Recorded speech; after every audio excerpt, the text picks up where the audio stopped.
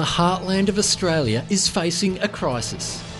Recent years have seen an influx of outsiders moving into our suburbs after being forced to flee their homes due to horrific fighting with landlords, bond authorities and developers. They are left with little choice but to take their chances in another land. They're often risking everything they have, every worldly possession, with a man with a van. You heard that right. One single man in one single tiny van, all in the hope of finding a better life in a cheaper suburb. But the suburbs they're travelling to are the traditional homes of Melbourne's migrant and refugee populations. Reservoir, Footscray, Sunshine, Springvale, the list goes on.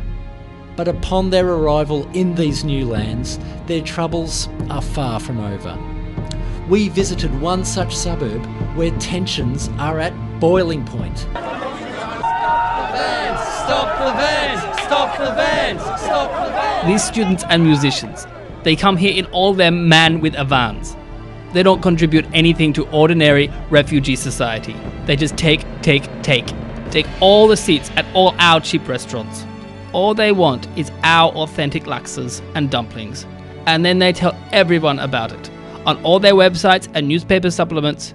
The next thing you know, all their friends and families are showing up on our doorstep, wanting a table for 6 people, all wanting the same laksa they read about on the weekend. Enough is enough. Stop the vans! Stop the vans! Stop the vans! Stop the vans! At a recent rally, angry words were exchanged between traditional refugees and some of the new white privileged suburban settlers.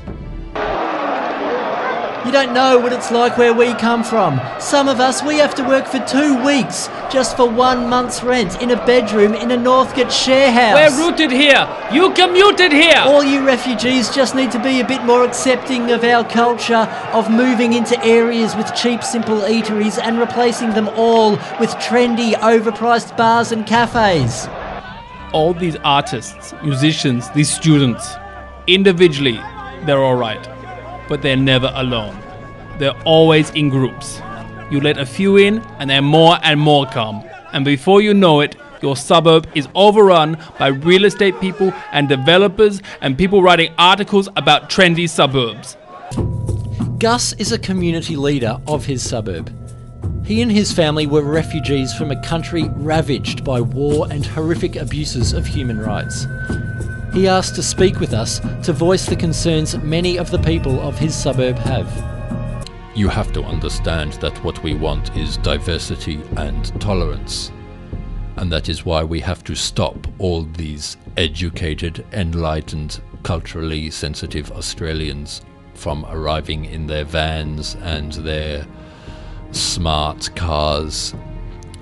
I know it may be a controversial thing to say, but these people, it's in their nature to raise the rent everywhere they go. Even if they have good intentions, well, I don't care. That's not my problem. The fact is they can't help themselves. It's in their DNA to raise the rent. You see this everywhere they go. All throughout history, you read the history books. It's the way they have always been.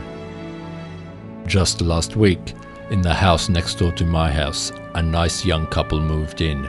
He works in some multimedia and she makes her own jewellery and plays in a band or something. And they share this house with a student who works part-time at a homeless shelter. When I saw that they were such nice, friendly, open-minded people, I turned to my wife and said, "Oh well, there goes the neighbourhood." And so what do we do to solve the suburban refugee problem? Some suggest putting them on an island or gentrification centres where they can raise the rent behind bars. One thing's for sure, it's a problem that's showing no signs of going away. Damien Lawler, Lime Champions.